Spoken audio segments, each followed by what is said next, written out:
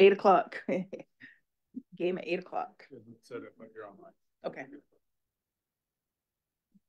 All right, let's get started. Good evening, everyone, and welcome to General Council for March 12th, 2024. Identification of any media? I don't see any. Adoption of the agenda? Or deletions to the agenda? If not, can I have a mover? Moved by Melba, second by Elena. All in favor? Anybody opposed? See none, carried. Number 5, delegations. We have today Grand River Employment and Training. Welcome. Thank you. I'll wait for Brooke. Well, first off, good evening. And on behalf of the GREDI board and staff, I would like to thank you for extending the invitation to come and present tonight. So what I'm going to go over is just a little bit of history of Grand River Employment and Training, Inc., especially with the orientation of new council members. So I'll start off with our story. So GREDI was established in 1992.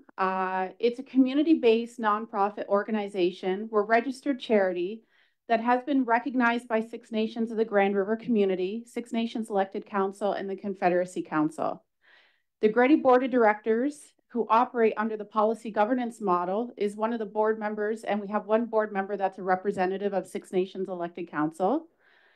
The GREDI board envisions a future where the Ongwahoe of Six Nations of the Grand River Territory will have strong economies, capacity to become self-reliant, and responsibility for our well-being. The mega end statements have been worded to express the extended results of GREDI's existence. If you could hit next, sorry. And next again. So GREDI has established several social enterprises to help support its mandate. And these divisions include GREAT, which is your service delivery and administration of employment and training programs. We have GREDI Properties, which is our office leasing and our rentals. We have GREDI Financial Services, Guyana Say, which is our ecological restoration and native seed, and the Ongwahoe Skills and Trades Training Center, OSTTC, along with our Longhouse project. So I'll start off with GREAT. So GREAT is recognized as the Indigenous Skills and Employment Agreement holder for employment and training services to Ongwahoe people regardless of residency, and for any Ontarian looking for work or employers across Ontario. Program and services are at the center of GREAT, and servicing clients is the reason why GREAT exists. Finance and administration are support measures to the programs and service staff to ensure clients receive efficient client-centric service. The Program and Services Policy and Procedures Manual flows from the board's end statement, and it's the 3 pillars. So it's partnership development, demand-driven skills, and accountability for improved results. Next. So the funding we currently receive is, we have a 10-year agreement with ISETS, and it renews in 2029. Total budget is just over $6 million. We have Indigenous Services Canada, which is an annual agreement. For 23-24, our summer work experience, it totaled $67,000. And for our skills link total, it was $183,000. Now these programs here where you see GREAT do all the summer student office, through the summer through our post-secondary and secondary programming. Some of the programming we have available through our ISETs would be things like training on the job, purchase of training, employment supports. We can do internships, monthly training supplements, and then our summer youth for placements. Next, please.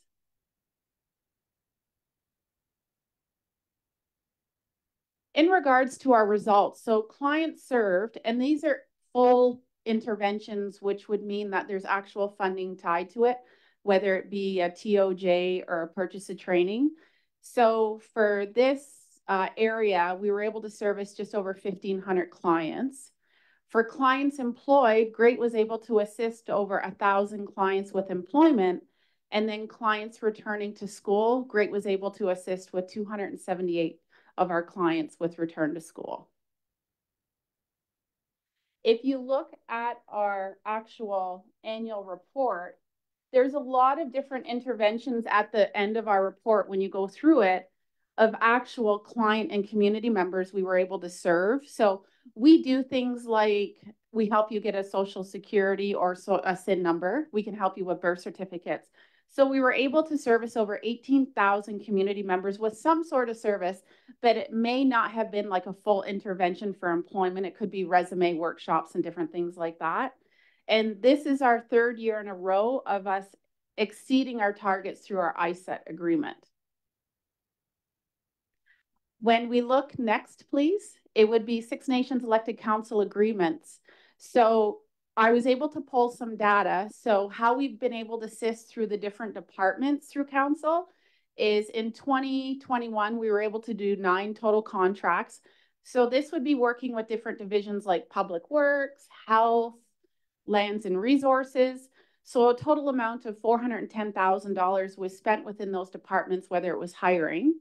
In 21-22, we had a total of 24 contracts for 594, and 22-23, 28 contracts, and then 23-24, a total of 22 contracts. So this is how GREAT has been able to assist within the different departments of council. Next, I'm going to move on to another one of GRETI's divisions, which would be our training school. So the Ongwahome Skills and Trades Training Center opened its doors in 2003. This is a division under GRETI, and we were established to meet the training needs of the community.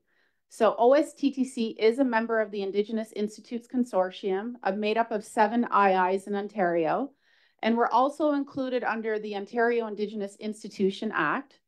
We are Indigenous owned and operated. We focus on local, accessible, and culturally appropriate programming. And as an Indigenous institute, we provide culturally responsive and safe learning environments grounded in Indigenous ways of knowing and living that honor our traditions.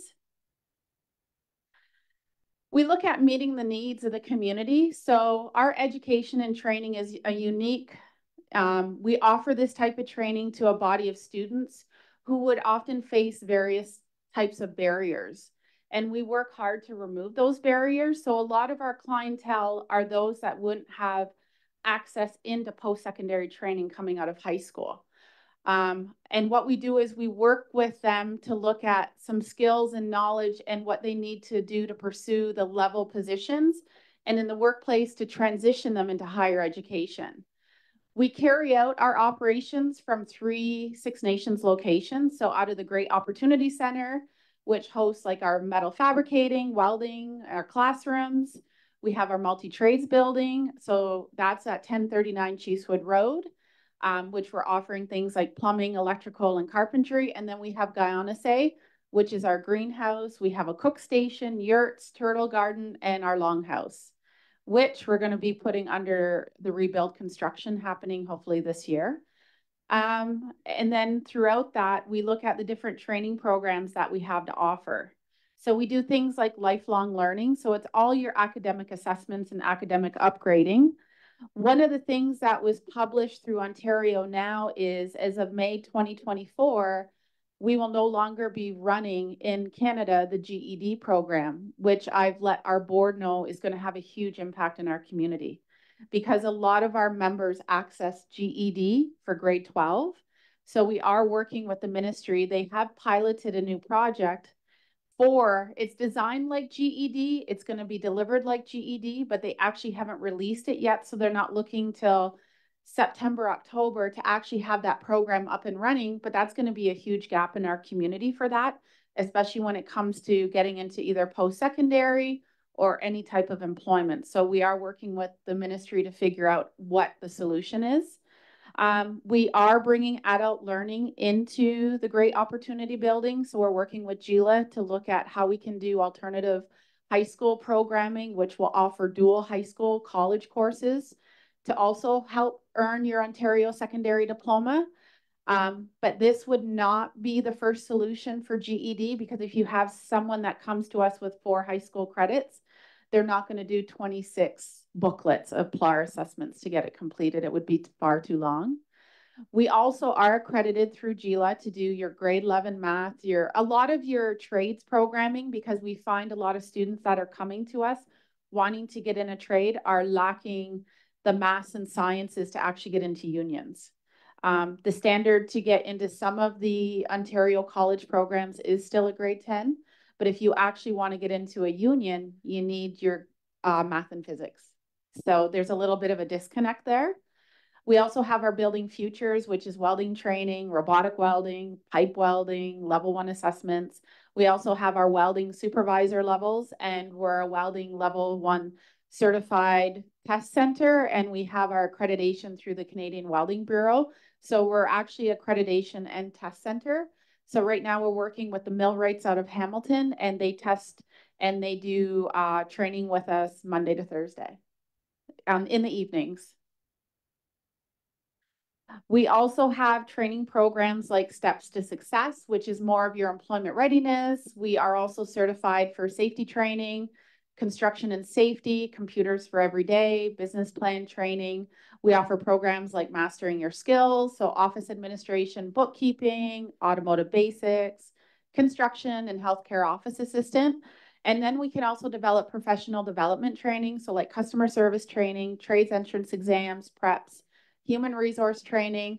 And the one unique thing about OSTTC is that we can specifically design specialized curriculum that meets the needs of employers or agencies. And we work with you to ensure it's exactly what you want. So one of the things that we did do through the pandemic was we worked with Six Nations Social Services, and we ran the ECE program all virtually hybrid because of the demand to reopen up our daycare centers, but we didn't have the teachers. So we were able to partner with Fanshawe College, and we ran an accelerated program. We had 20 participants in that program, and that way we were doing direct hires through Six Nations Social Services to get those vacancies filled immediately. So we are very responsive, and we can work with the community and the needs within council to see what programming do we need to fill these vacancies, because it's a huge demand.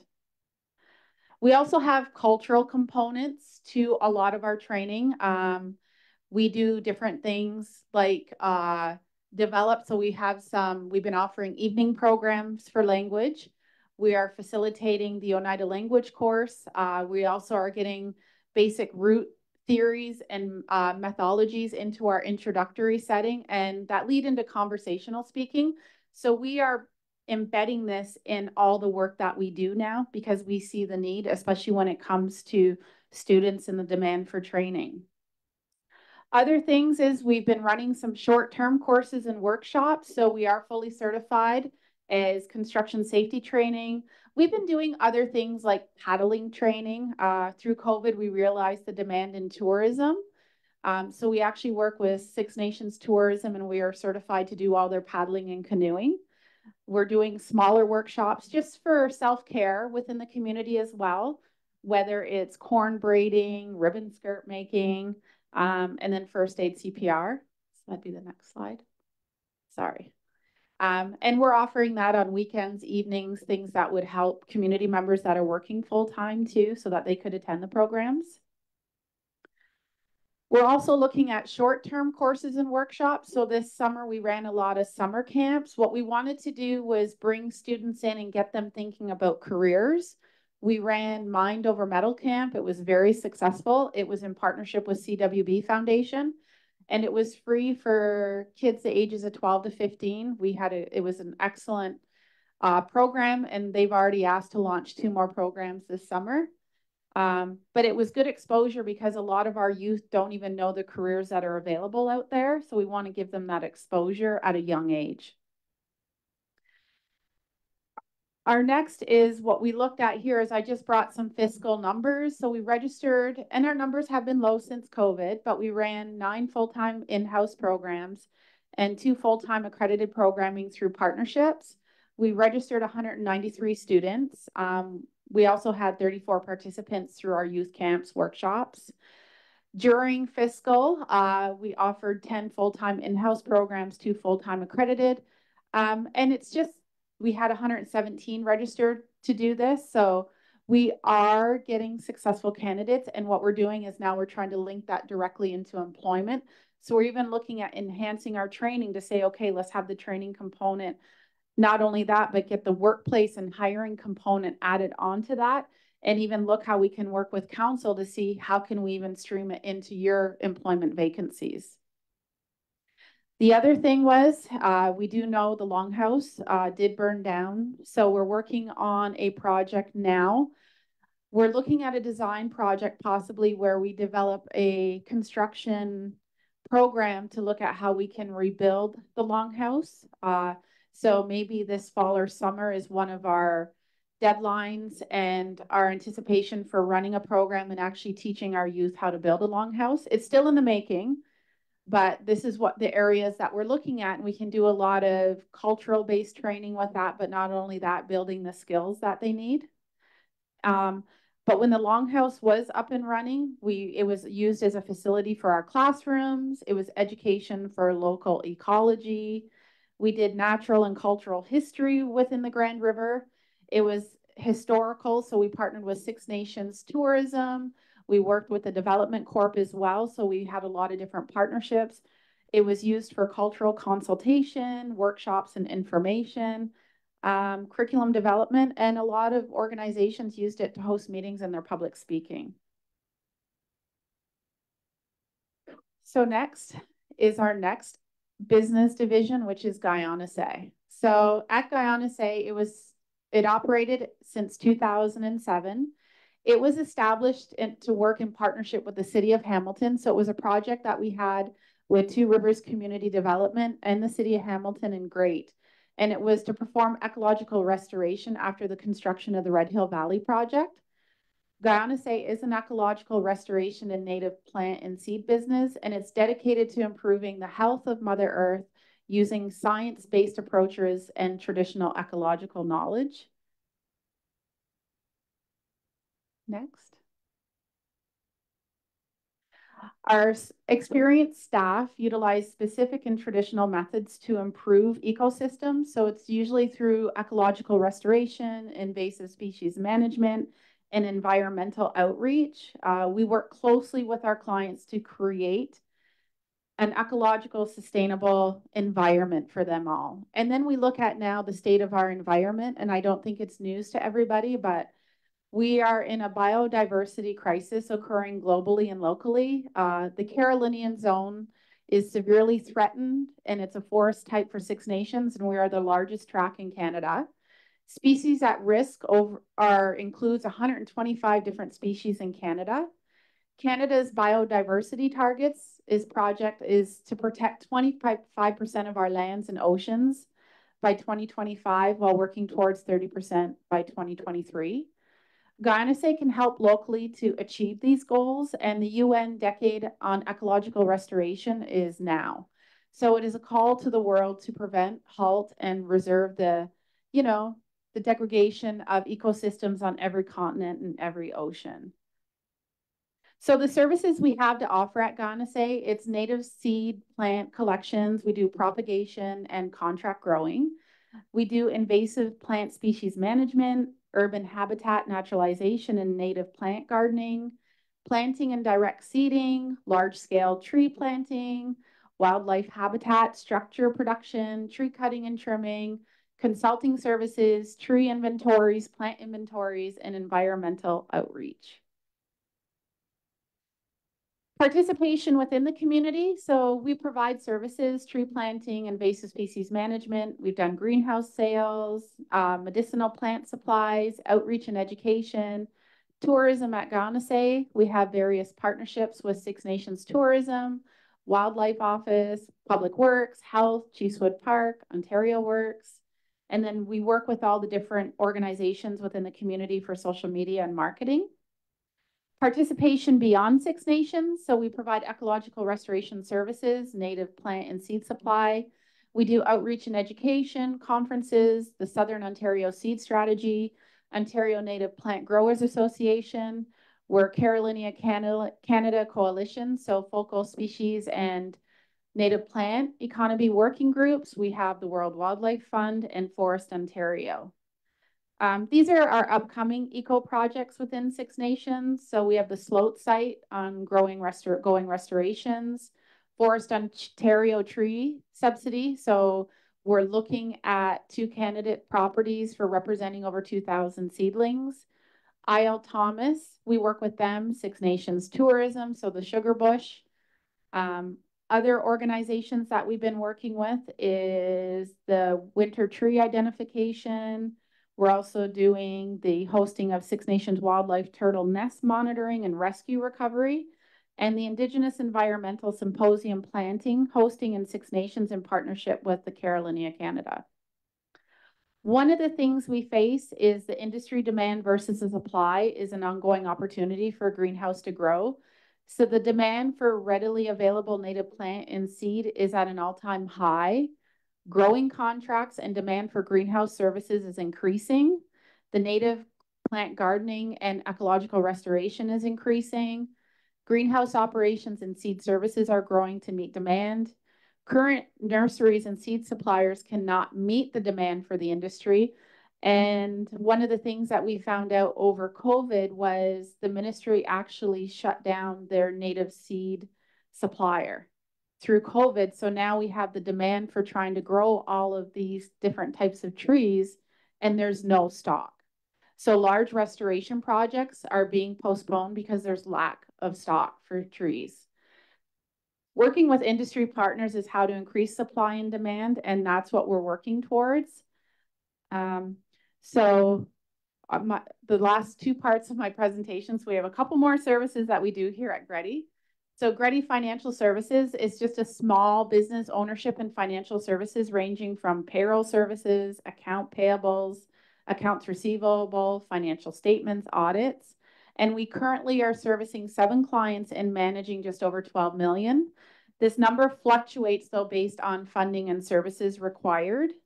And the last part is our GREDI rentals. So we do have rental properties in the community, and we rent to members, organizations, and surrounding agencies with the opportunity to host your meetings or events.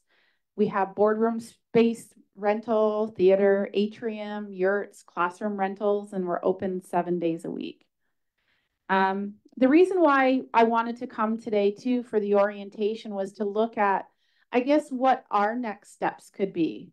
So GREDI, we currently have 62 staff, and these are all the different areas within the divisions that we work.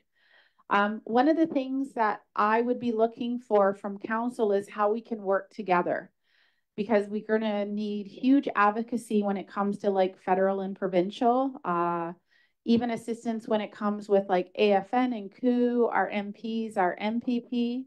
We're looking at how council can assist us or direct us in how to recognize and support the programs and services GREDI has to offer in the community.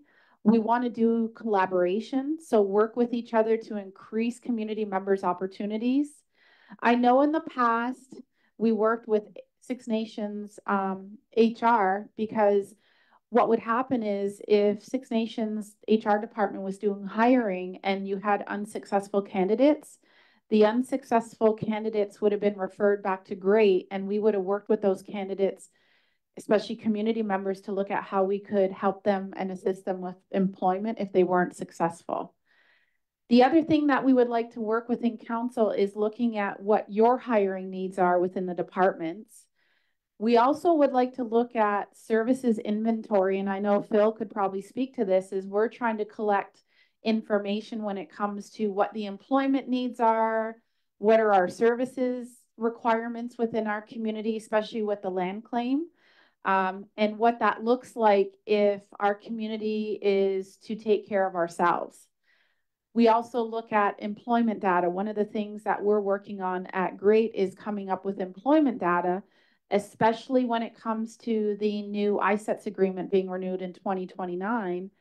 We know that we're underfunded, but to actually come up with what our ask is going to be, we have a lot of work to do to know, okay, how much more money do we require and what is that going to look like for improvement? We went to Toronto and met with the chiefs of Ontario, and different things that we talk about is the increase in population. And then you look at when it comes to the increase in cost of living is wages increases, the demand with employers are increasing, so we're outbidding each other for employment opportunities. I mean, administrative positions now are going for $70,000. And I know a lot of local employers cannot afford the wages. So we're kind of stealing from each other within our own community. And the other thing that we look at is, I don't know if these conversations have come up with duplication of services. So we're all getting guilty of grasping at money that may not be what we're experts at, but rather than doing referrals. The other thing we want to look at is the training requirements within the departments and how OSTTC can assist you with that training. And maybe the fact that you cannot lose a staff member full-time, but maybe if we could look at hybrid training or part-time training to get employees the training that they require even to move up in different divisions and take on those higher positions. I know that we need assistance also when it comes to advocating for capital projects within GREDI. I'm not sure where it's at yet in regards to capital projects, but I know funding is very difficult for federal or provincial because it comes down to jurisdiction, the land, and they don't fund capital. But of course, our organizations need capital dollars to expand because when you look at the services, they want us to either increase enrollment or increase our intake, but it's difficult to do if we don't have the room or the people to build those resources. Other things is infrastructure projects. So I'm not sure if the Six Nations Council could also either involve us or include us in these bids. So allow us an opportunity for employment and training initiatives when it comes to any sort of big projects and opportunities for our people. Access for Ganase to bid on projects related to on and off reserve development. And then these are all just my questions, so you don't have to answer today. But even Six Nations Council stewardship. So when it comes to Mother Earth, like what is council's role and involvement? Ganase can offer inventory counts in the community to improve accuracy and quality of data, invasive species removal, restoration services. I just think we have a huge opportunity right now, and GREDI would like to look at an opportunity to work within council to see how we can work together on, creating new opportunities for either in our departments or our community. So that's why I'm here today. That's a lot. Yes, it is a lot. And thank you, Erin.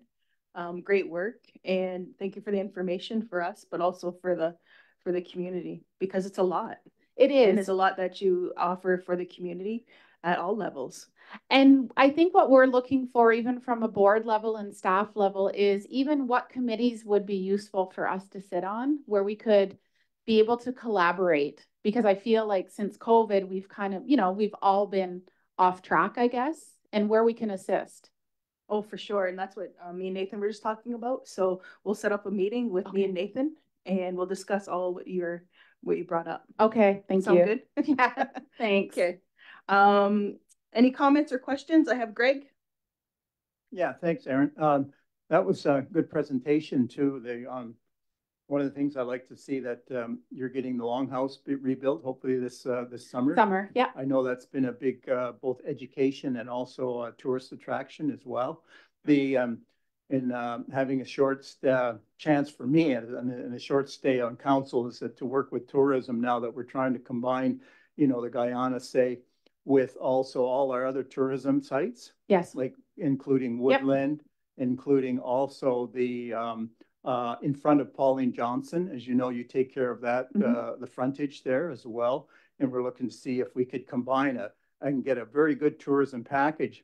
As you know, this year we did have a chance to visit in 3 different regions from Niagara Falls, Niagara region, in St. Catharines, and they all seem to be very interested in getting the availability of a tourism package here. And then, of course, one of your sites will be a strong draw. So I really commend you on all your work. So that's really good. It looks very positive. Yeah, thank you. Any other comments or questions? Go ahead, Helen. I was the first employee hired by GREC. Yay. back in end of 1992. Did the Jobs Ontario program. But anyway, there, I guess there's going to be an issue coming up. I don't know if anybody's really talked about too much about it with Ontario's changing their employment services. Yes, so that'd be they're switching to SMS now, so Yeah. Employment Ontario.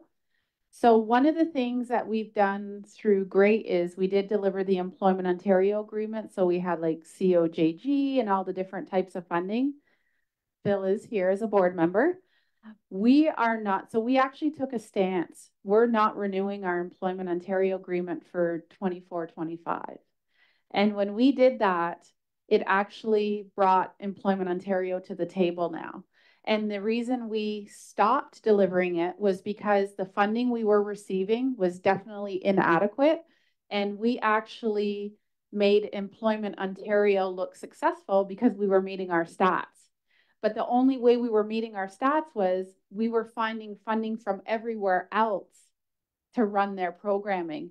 And when I reviewed it with the board, I said, even with the increase in wage, so Employment Ontario decides our wages when minimum wage increased. We did not even get an increase, even though minimum wage went up.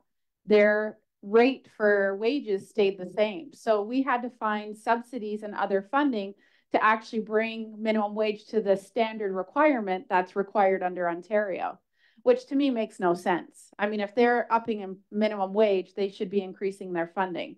There was no increase. And the other thing is the way we meet our targets is based on the more barriered your client is how you actually reach your target. So you think with the variety of barriers they expect you to service somebody, there would be more funding attached to it. That's not what was happening.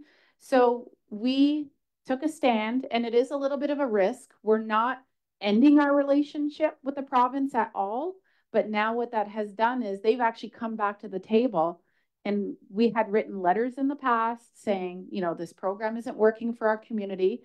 I asked the question, have you actually done any dialogue with Six Nations? The answer was no. You know, so this program was designed for Employment Ontario, like municipalities, but to be delivered on First Nations. So they said no. So we didn't renew our agreement, but now they're coming to us saying, let's run a pilot project. So, and I knew it was a risk we were going to take by saying no, but I knew I was confident we can find other money, other grant dollars to do the work Employment Ontario was doing. So it doesn't mean we weren't going to be able to service the same amount of people. We would actually be able to service, I think, more people and provide a better service with other funding than what we were receiving. So this is an opportunity for us now to come back and say, this is what we want.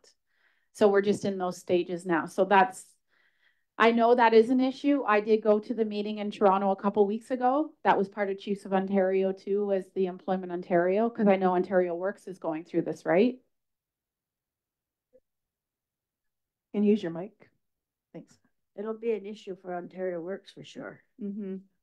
That's why they're trying to push this one model fits everybody. Yeah.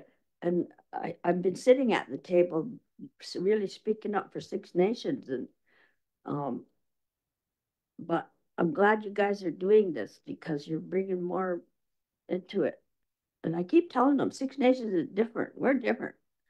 We have a thing that's working really well because we have GREAT and we have Ontario Works doing all of their pre-employment stuff, and everything's working good. We don't need somebody to come and shove some kind of model down our throats. Well, and I know the one SMM that's delivering the employment and training, they're out of the States that have the contract. Yeah, they're called an international company from somewhere. Yeah, so they're international organizations that would be administering the funding. Yeah. So that's going to be huge though for Ontario Works. And they have a tripartite table set up, but we're not represented on there. Or, well, it's a complicated because Steve sits there. So they say Six Nations in there, and I know Greg is supposed to be sitting there, so they say Greg is there, but they're not there to represent Six Nations. Steve's there to represent the Alfeds and Greg is there as part of Chiefs of Ontario's Economic Development. We don't have a Six Nations person sitting there to represent us, and I've been trying to get somebody on there, but they keep saying Six Nations has 2 people sitting there. Yeah, and I know that was part of my, just at the very end when I asked, like, that's what we would like to know is who are the representatives that we would need to work with, especially when it comes to like OSTTC right now is going through our WinHEC accreditation and IASC, right? And there's been a lot of communication and newsletters going out about post-secondary received like $3.1 million, but Indigenous institutes didn't get anything. We still get the 1-year pilot projects, you know? So we don't get mainstream funding, even though we're a third pillar. But we even threw out, look at the French model. French colleges get full mainstream dollars under the same idea of retaining our culture and language. But Indigenous institutes have been recognized through legislation, and we don't receive mainstream dollars. We're still writing work plans and proposals every year for wage subsidy and some core funding. So that's where I'm at, where I would like to work with council to find out who sits on COO, who sits on AFN, and who I need to work with to advocate. For sure. Cynthia? Sorry. Helen touched somewhat on what my question was. I know Sandy Porter was here and giving us a presentation about the concerns about the, what is it called? The new employment Services. Services. And that was his concern. He's because one size doesn't fit all. Remember the old standard. And if his clients, because of all the barriers they have, he works with, I thought, addressing the barriers. Yep. But yours does too, but making them, maybe the difference being. There is a difference. So what we do, so I'm actually going to be working with Sandy. One thing that I've been doing is outreach with each department and look at how we can collaborate, because we only get a set amount of money. So there may be things Ontario Works can do. Okay, if that's eligible under your funding, this is what we can do. And let's work together to match that, right? Not start, fighting over clients or anything like that, but actually share the caseloads and how we can pool together to be more successful. And you got a pilot project now? Well, that's what they're calling it, but nothing has moved from at least the interest is there, and they are willing to come back and say, okay, let's do a pilot project. Would they have any appetite, given how different we are, of doing it in collaboration with our Ontario Works? We could ask. I mean, and that would be maybe when you're meeting with Sandy, you're talking about the two using your resources together. It would seem. Yep. Yeah, he was expressing the same sorts of concerns. Yeah, and I know from our board level, we have no issue working with any organization in the community. We have the same mandate, right? Help our people. For sure. Any other questions, Dale? Yeah, thank you. Good presentation, Aaron. I see. Thanks. Regretti has grown in leaps and bounds over the years and expanded in their service, what they do for the community. But I guess my only comment is Chief, when you have this meeting, I'm not sure which committee they're going to be reporting to, that other committee members be included in that meeting for your discussion. That's something that me and Nathan will discuss, but I'm looking probably at community. Okay. Melba?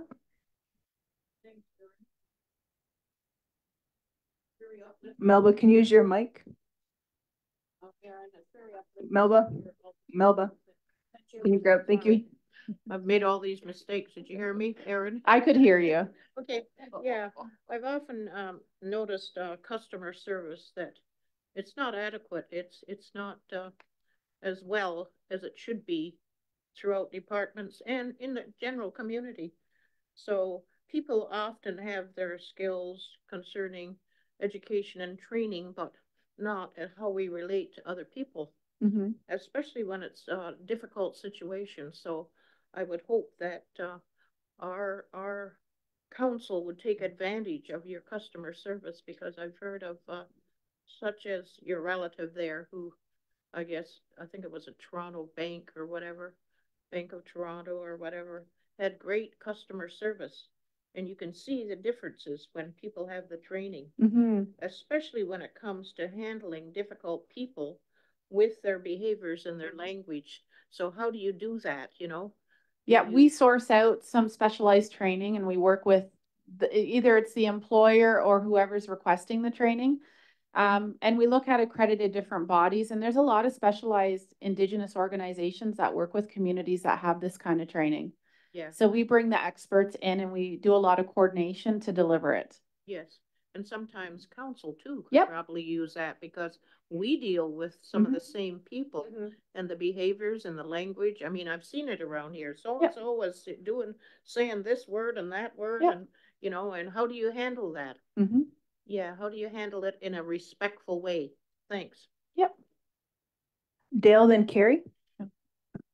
Aaron, just a question, and I've talked to like various people as it relates to younger people. And I know technology has changed and advanced, and I know one of the biggest issue they've always talked about is, you know, hiring some of the younger generation, and the issue they have is with their phones. And I've talked to a contractor, and he had his nephew working for him, but he had to terminate his employment because every time he turned around, he would be on his phone texting and not doing his work. So is that some knowledge that you share with kids and educating them in relation to like workplace, work habits, or being on site and working, especially for safety reasons? If they're busy on their phone, something could happen. So we do. And we've seen a lot of this, especially since COVID. And it's been a really big thing, even with, there's been a definite switch employer versus employee for now. I don't know if it's ever come to council or not, but it's very challenging to be an employer nowadays, especially with cell phone technology, COVID. The demand for, even within our organization, we aren't hybrid. We realized we obviously had to do hybrid through some of the COVID, but a lot of our clients like to be able to come in and see that person, right? We still like that one-on-one meetings and human contact. So it's been a difficult switch for sure. We do provide that. It's a struggle though, Dale. I'm not gonna, it's there. We just do a lot of, we also work with the employers and say though, you have to be upfront. You have to tell them and set your boundaries. But yeah, I mean, there is a lot of turnover right now, but a lot of turnover also is due to the fact that it's so competitive now. Employees actually have the advantage because they can jump from job to job because employers are desperate to fill these positions. They lost a lot of people over COVID, and a lot of people that were working in certain industries over COVID, especially health, because of COVID, exited and went to places like Amazon, nurses, PSWs, they're like, nope, I'm out of here. I'm doing this. So, a lot of people that had a lot of mental health impacted through COVID have definitely switched careers. So we're trying to backfill those positions, and that's difficult. Carrie, it's Hazel. Oh, then Hazel. You had a good report. Thank you. My question is not about your programs. It's about Sarikone, the lunch counter. It's closed up. Yes, it has. We Great is going to got out of the food service business. So what we're going to do now is we're just going through renovations, and we're going to open it up to community if they would like to come in and lease the space. So that'll be a few weeks yet before we get that advertisement out to the community, and we're going to open it up. So it will still be a food service industry. It's just not something GREC is going to take on. Hazel, then Amos, and then we'll wrap it up. No, I like this. Aaron, I was wondering if you'd elaborate on the issue of the summer student pay rates when council established the standard of living amount for all employees, and then that was sort of directed that the summer students had to be paid in accordance with that standard rate, and the problems that it caused for GREC. Yeah, it was. So when the summer student, I know that did come back to us when the increase happened over here, I guess through council.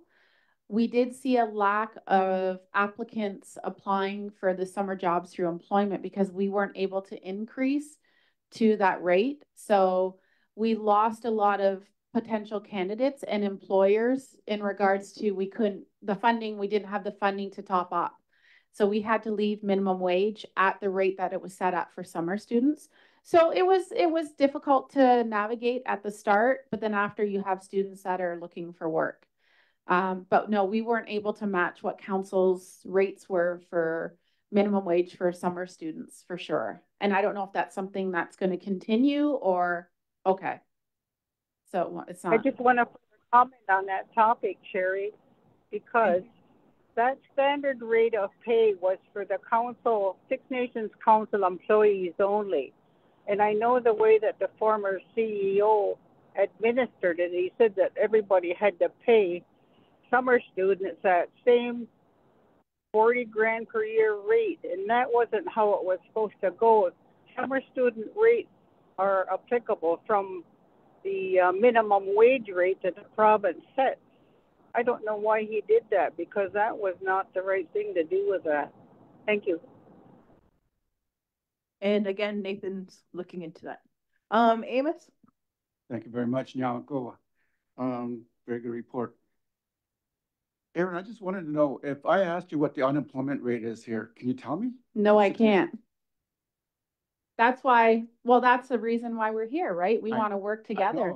Since I got here, I've been asking what is the demographic of this community? Mm-hmm. If we're going to be doing any social planning, we got to know that. Exactly. And that's been on, and Phil has brought that to our board many times is, I don't know how we come together or work together, but that's definitely on our work plan is we need to find that out. And it would have to be some sort of collaboration in regards to a feasibility study, because I even know with our ISET funding, it's not employer driven, it's client driven. So we have to be very careful, right? So whether we go after new proposals, but definitely it would have to be, I don't know what that answer is. And I know we've asked Sandy the same thing at Ontario Works. We don't have the definite data for that. Yeah, I think we got Zach and his team working on lots of data now, so which is going to be great for us. Yep. If we're going to do any kind of social planning in this community. Yes. Especially in the next 4 years that I'm here. But anyway, I'm going to be asking those questions of all the departments and all the agencies, because we got to know that in order to do any social planning. Yep. And then I'm also going to, I just was told that I'm the chair of health. So oh, good. I'm going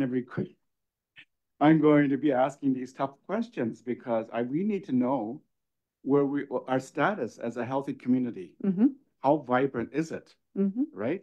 Or what's the potential of it becoming vibrant? What have we got to do in place? What are the challenges? I know one thing that I've been doing is I've been working with post-secondary, because even to try and help employers, I've been asking post-secondary, and we had, a great working relationship with them. Is we're trying to get an idea of who's newly graduating and in what areas are they graduating in, and is there potential that we can attract them back to the community to work for us, because they're working off reserve. And an example is my own daughter's graduating from paramedic and she's taking a job in Hamilton, and I'm like, what are you doing? But you can't afford them. Yeah. I guess, right? Anyway, yeah, so I want to begin that discussion with the health group that I'm going to be working with. I think we need to amend and adopt our own Haudenosaunee social determinants of health. And that's the kind of conversation I want to have with this committee, this portfolio that I'm with, because we can't get anywhere unless we're just spinning our wheels and we're accepting what some civil servant in Toronto has designed for us, or in Gatineau, Ottawa. We have to be the architects of our destiny, not some white civil servant or East Indian civil servant in Toronto on Bay Street. Well, it used to be St. Clair, Gatineau, and Ottawa. We got to be the architects of that and start that. That's my message next week at the Chiefs of Ontario. I get to say something to them finally, but from my perspective, and that's what the message is going to be, the social determinants of health, to include Indigenous spirituality and languages. That's the whole thing of who we are. That's my message next week. Mm-hmm. Plus adopting and adapting and creating a new Canadian Index of Well-Being, but call it the Haudenosaunee Index of Well-Being. Mm-hmm. It's already there. We just need to amend it. And the thing is, it's by Waterloo University. It wasn't government driven. So we can look at that as part of our social planning in this community, Mm-hmm. our political planning, our educational planning, all those domains and interventions are all there. All we got to do is adopt it in our planning. So that's what I want to bring to the table. And then I can't wait to hear what you and Sandy come up with, because I asked Sandy whether he talked great, like, because I hear all these presentations we've had in the last 3 months, different pockets of money. Yeah, I don't know how we're not. I talking to each other. totally agree. I Yes. mean, and we're under resourced as well. So I would rather I'd rather do a referral, right? And Right. let whoever is good in that area to have access to that funding. Right. Back in the day, if I received a grant opportunity from an organization like the ministry, I'd forward it to Polytech or forward it over to somebody else and say, here's an opportunity for you, right? Like, this is not in our area.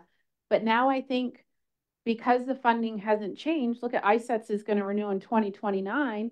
I'm asking now, let's be part of this conversation. And how did they even determine Six Nations amount?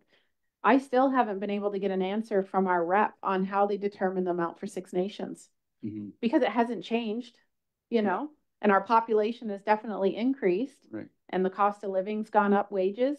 So I don't want to get us in a predicament in 2029 that it stayed the same. Great. I didn't mean that. It's a pun. Excuse the pun. Yeah. I just want to, one of my aspirations about joining council is to look at a community credit union.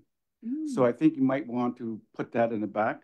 Like, how do we get the staffing to manage a community credit union, right? And especially if we get the land claim, I think we can negotiate to have that right here with our own treasury, right? So I think we need to start thinking about that. Yeah, well, and I know Phil had brought to the board about trying to hire a consultant or somebody to do, I don't want to put you on the spot, Phil, but it was like the services that we need, right? And what's required in our own community. Yeah. I guess. Do you want to come to the mic so everybody can hear you? I guess one of the things, and I'm glad all the questions coming out, we've got to build capacity. And what's that going to look like? I know I've had a good exercise working with Audrey on trying to, with the lifelong learning and what our needs would be. Oh, I'm not going to be here that long. But like, people aren't lining up looking for jobs. Those days it's changed. So what we have, linking in with post-secondary, linking in with what are your departments' expertise? What are they going to be like? Where are they going to? What kind of people do we need to fill these positions? Because if we're going to be strong and self-governing and the way we want to do it, we've got to start this homework now. Actually, we should have started it years ago, but that we've got to get on that. I think our lawyers have brought you up to date on be ready. So this all fits together. And I've got to put Audrey and say she stuck her neck out and took a lot of a beating about trying to get the lifelong learning orchestrated. That's a good template, because that's how we're trying to design and pull all the various departments together. And I really hope what you brought up, Amos, is excellent. Those are the type of things that we need. So trying to get great to do this. Everybody's in their little silo and nobody wants to share, but it's coming down bit by bit. So kudos to this council. Wish you well, and I think we can do it. I know we can do it. So that's on my only comments. Follow up. My last comment is just that I'm being here for 3 months now. Like, I asked some of the directors and I said, do you guys ever meet like every quarter or every half year? They said no. So that's what we have to encourage our high level directors to sit together and do the social planning with us to get us going. Yeah. Anyway, thank you very much for your report. Excellent. No. Thank you. Again, thank you for coming in, Aaron, Phil. Okay, and we'll get something set up with you. Okay, have a great night. Can I have a mover to accept his information? Moved by Dale, second by Audrey, all in favor? Anybody opposed? See none, carried. Number 6, adoptions of general council minutes for February 27th. Is there a mover? Moved by Elena, seconder. Second by Carrie, all in favor? Anybody opposed? See none, carried. Number 7, any counselors with reports? If not, okay. Yeah, go ahead.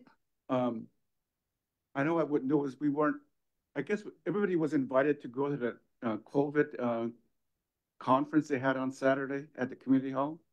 It was well done with Deb and Zach taking the lead. I don't know who all their colleagues were, but the community that came were really involved. I liked what they did. The tricks they did was they had everybody put in tickets and there was draws throughout the whole thing. So you didn't have that after half an hour eating and then everybody leaves. There people were engaged right to the end because they had a chance to win. You know, what a great way to do that. So anyway, I commend them on that. It was a good report. I think they're going to circulate it. It's online and stuff. But I thought maybe with the health committee or the health portfolio we'd have them present. And that's all their findings through COVID, post-COVID and everything that they're doing. And they're going to start another one now. I don't forget what's called Haudenosaunee check-in, I think. Something like that they're going to start up launching in a few weeks for all of us to be involved. I know we don't do a census here, but this is a way they're going to try and, they're not calling it a census, they're calling it well, a check-in. I think it's a good way to do that. And then it's non-threatening, right? So I like the way what that staff is doing, and I wish I could know all their names, but I know Zach and Deb were there presenting. It was a great presentation. I know it was open to everybody. So anyway, Zach sent me an email the night before. He says, "You're always talking about demographics. Come to this." So I did. So it was great. Just wanted to say that much. So good. Thank you. Okay, there's none. I don't have any updates. Number 9, scheduling. TELUS placekeeping event. Placekeeping event aims to recognize the first Indigenous floor for the TELUS Harbor flagship office. I'm unable to attend. Is there anybody that wants to attend next Wednesday, March 27th from 12:30 to 1:30 in Toronto?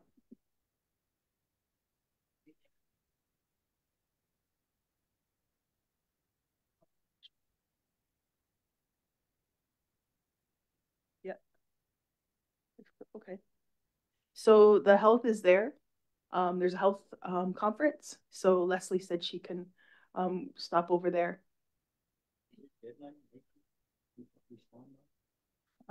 Says right in here. In your letter.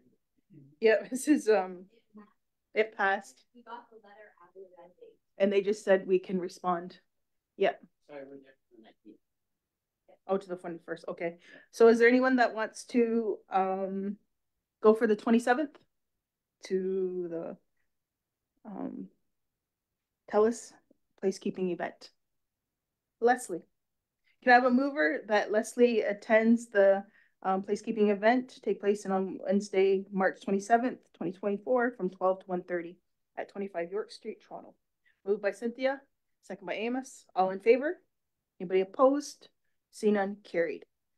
The Six Nations of the Grand River Council appoint myself and a delegate to attend the upcoming Iroquois Caucus General Assembly to be held in Oneida on March 27th to the 28th. Cynthia? To go? So me and Cynthia is move.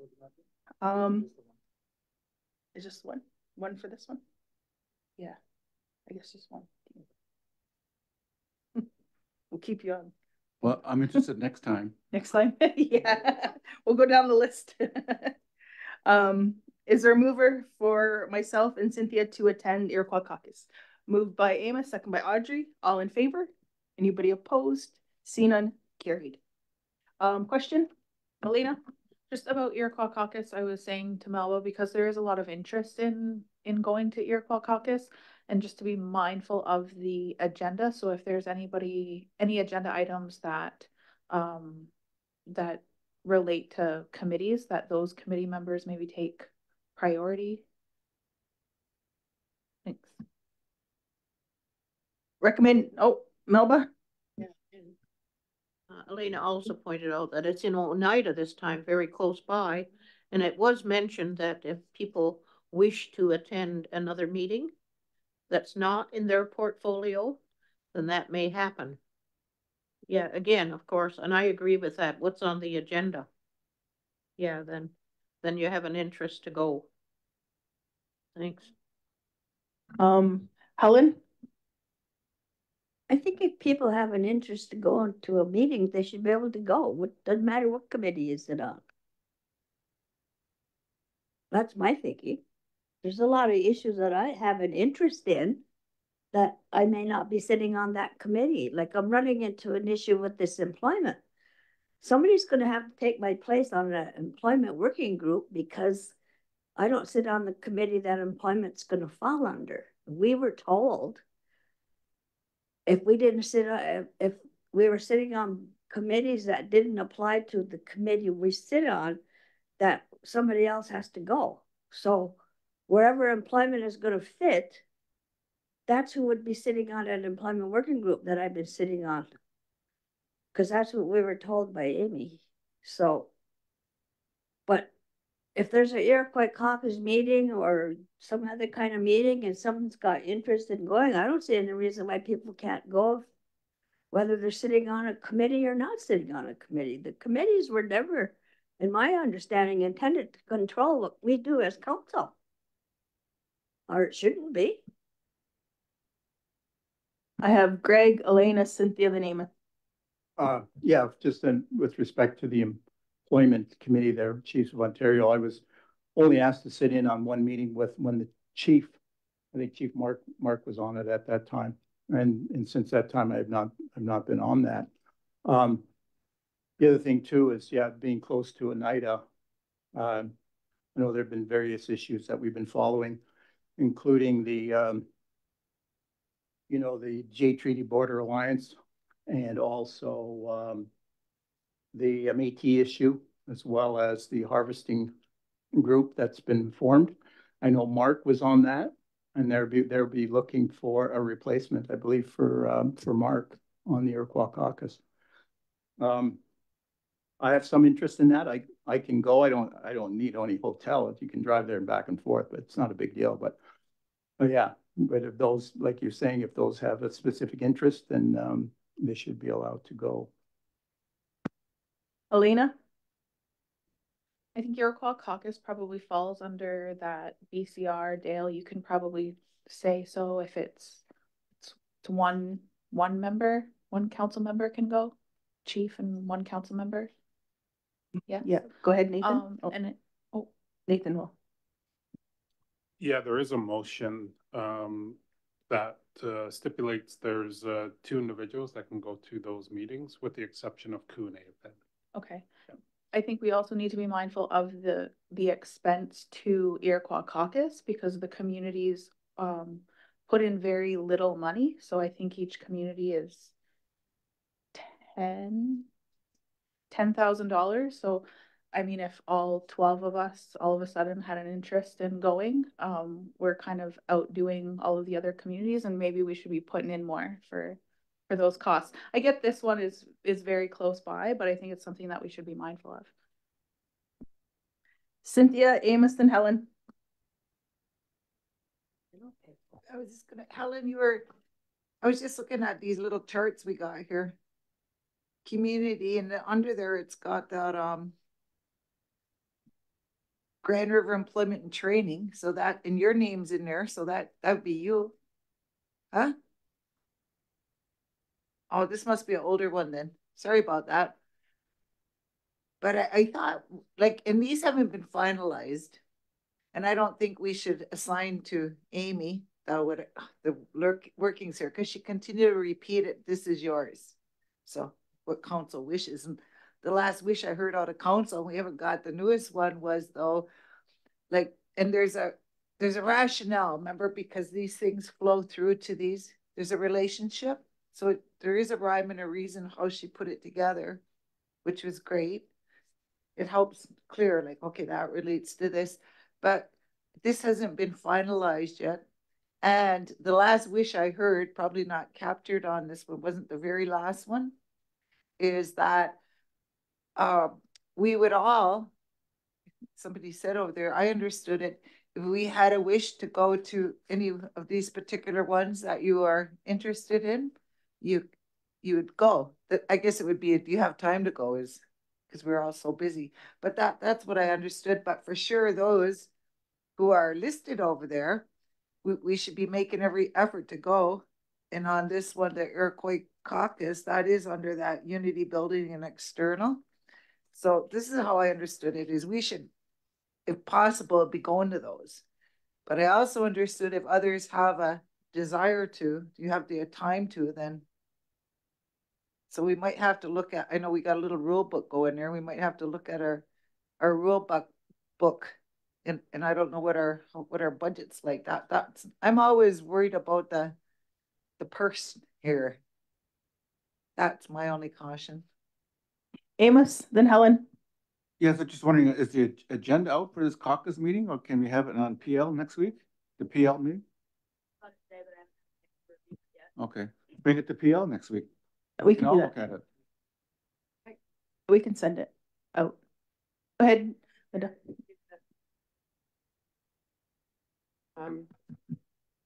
Adoption of the agenda, introduction to the new coordinator, review record of decisions, external relations.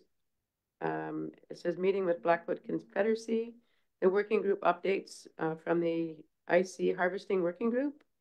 And then there's item 6 is IC strategy. There's a terms of reference and a strategic plan. And item 7 is financials. And item 8, next meeting date. So that's it. So that just came in at, say, 4:30 this afternoon. Helen? Yeah, I just wanted to clarify what Lena was saying, because the Iroquois Caucus don't pay us, they're not paying us to go there. We pay ourselves to go there.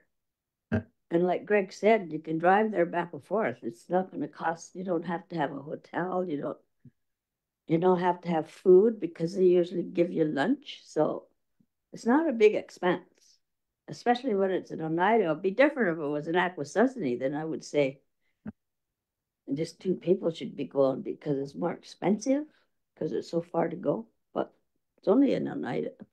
And I know a lot of the newer councils probably would love to see what the Iroquois Caucus does. It feels good to sit down and meet with all of your different Mohawk peoples and different reserves and get to know each other. And we got to quit being such a stickler sometimes on things that we do. And I don't know about any rules that says, if you want to go, go. Audrey? Yes, thank you, Sheridan. Okay, I think we're talking about 2 different things as well. When we said we can go to any meeting, this is not a meeting with your caucus. It's in a general assembly for 2 days. So that there's a whole different, and I don't even know we have any rules on going to assemblies. Are we treating it the same as the AFN and the C and COO? And if we are, then it's opened up. But if it's just our committee meetings here, then it's just go to another building and attend the meeting. The way the motion reads, it is inclusive of meetings and assemblies, Because the exemption in that motion was for AFN, which they only run assemblies, as well as Chiefs of Ontario, and they only run assemblies. So it is inclusive of assemblies.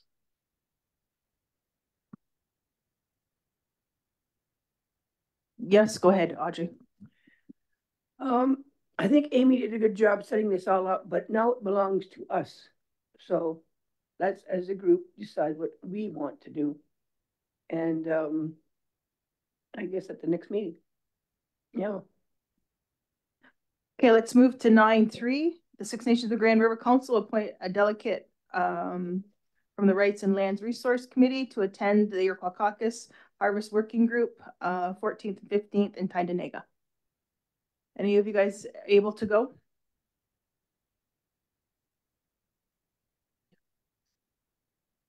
That's Thursday and Friday. Yes, it's a working group. I remember Michelle was on there before. Michelle Bomberry.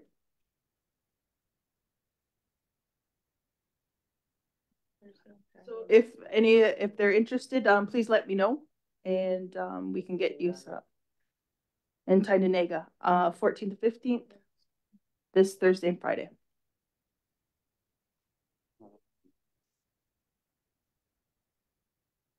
But for now, until you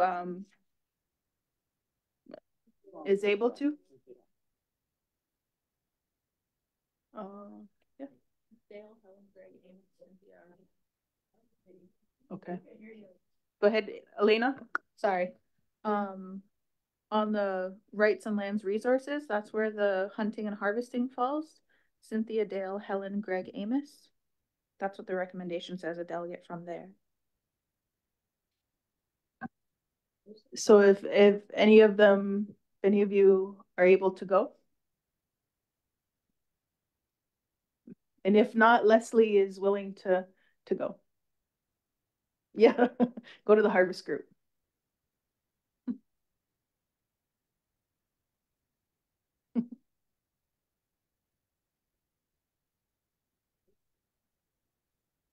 Yes.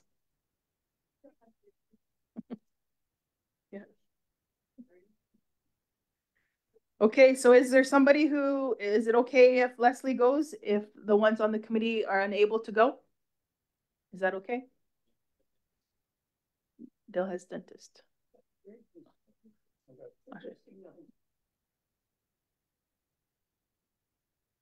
He already has meetings, he said.